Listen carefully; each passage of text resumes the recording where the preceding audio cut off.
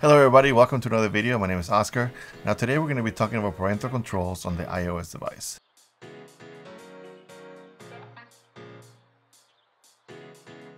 Now we have here the iOS 11 and then we have iOS 12. I know a lot of parents that have iPads or iPhones for their kids, but for some reason or another they don't actually dive into the parental control side of it, which has some great features. Now we're going to start off with the older version of iOS, which is going to be iOS 11. So press on settings. And we're going to go to the general settings right here, and we're going to find something down the list that says restrictions, and you can see it says off, and we're just going to click on enable restrictions. Now even if you don't have a passcode set up, it's going to ask you to set up a passcode, so we're going to make it a simple one. 1 2 3 4. Now make sure you remember this passcode, because then if you want to re-enable everything again, you're going to need this password. So 1 2 3 4 one more time.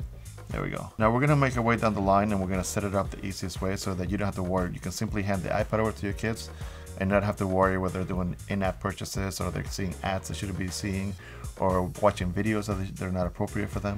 So we're simply going to, my kids, they can't read or write yet, so I'm going to disable Safari. I'm going to let them have the camera on. They can have fun with that. Siri, they can get a little funny with Siri sometimes, saying naughty words or something like that. So we're just going to disable that for now. FaceTime, I don't know if you guys have kids with iPads, playing around with iPads or iPhones, but they love playing with FaceTime and calling you, especially in the middle of a sleepover. So I'm going to head and disable that for now, so that we don't get some random phone calls in the middle of the night, or they don't call people they shouldn't be calling. And they're not going to be transferring files with each other, so we're going to turn off AirDrop. Here we have the iTunes Store, Music, iBook Store, Podcast News, installing apps, deleting apps, and in-app purchases.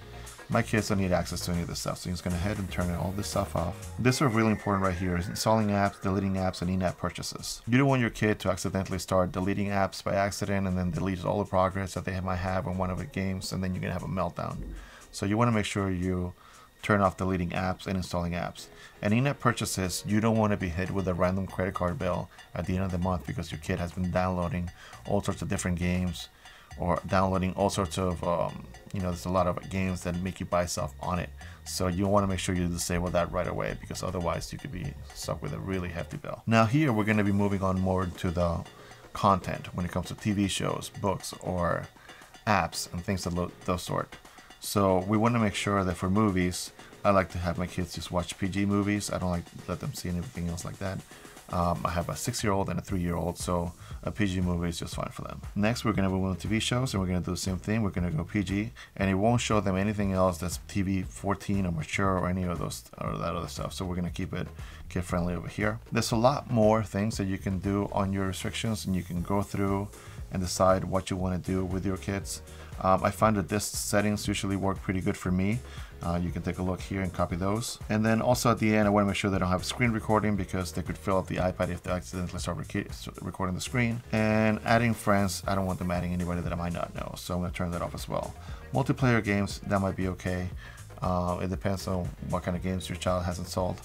But those are pretty much the basics when it comes to your parental controls on the iOS 11. And then we're going to go back here to General. We're going to go back to the front, and we're going to see there's a lot of things missing. For example, the iTunes Store is gone, the App Store is gone, FaceTime is gone, and all we are left with is some of the apps that the kids play with. Now, if we were to go, for example, on an app that my kids like to play here, Bike Race. So here, for example, we're going to go to single player. We're going to go here. We're going to go to the bike shop where the kids like to try to buy stuff, and we'll see that automatically we're having some of the things disabled. It tells you, oh, great.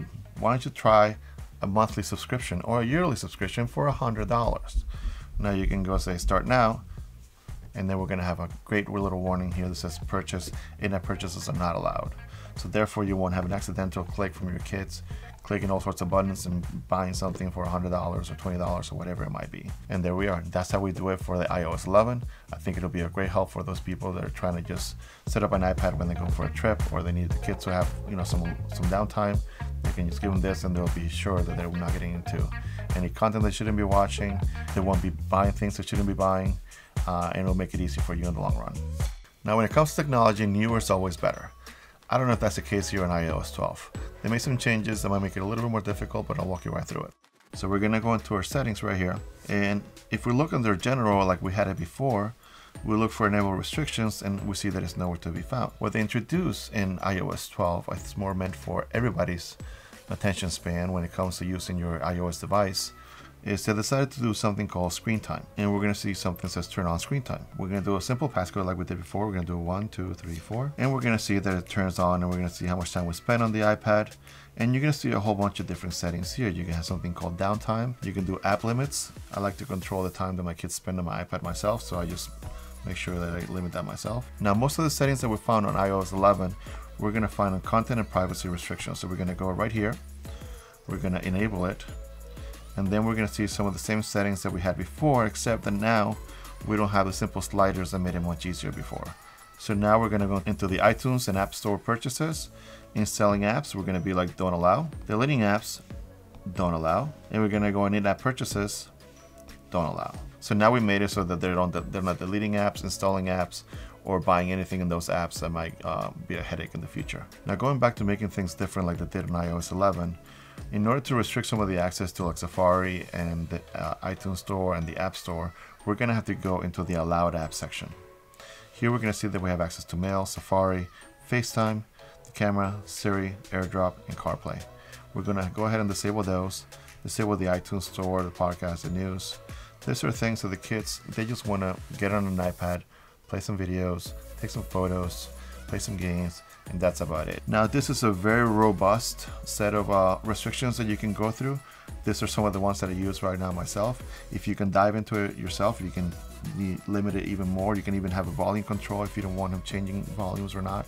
But the one that I want to get into is into content restrictions. This one's going to be the same one that we had before, that makes sure that your kid is not watching an R-rated movie or a PG-13 or a TV show that's rated mature. And that's pretty much how I like to set up the settings on my iOS 12 device.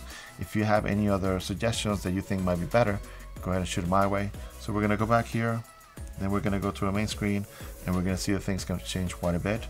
We no longer have access to the iTunes Store or the App Store, and as you can see, we made it simple for our kid to use the iPad. So there you have it, nice and simple, a quick, easy way to set up the parental controls on your iOS device. Thank you so much for watching. I hope you enjoyed the video. If you did, make sure to hit the like button. If you want to see more videos like this in the future, hit the subscribe button. And until I see you next time, be kind and do good.